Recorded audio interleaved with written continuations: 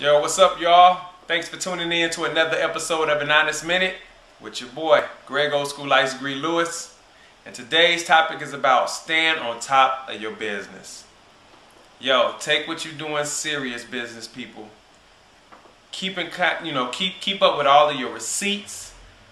Stay on top of your contracts and all those other type of things, because if you call yourself running a business, if you're incorporated or you have an LLC, there are taxes and everything that you have to take care of at the end of the year. So stay on top of your receipts. You have to keep up with all of your spending just in case something may come up, where you have to show some proof that you actually did what you did. So stay on top of your business with that.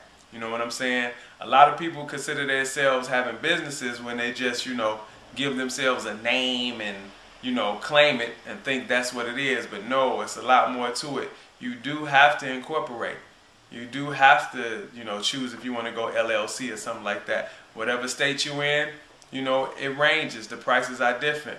But get online. Learn about these things. Stay on top of your business. Don't expect somebody else to handle your business the way you would. And make sure you got all of the key people in place to help your business to run smooth and effectively.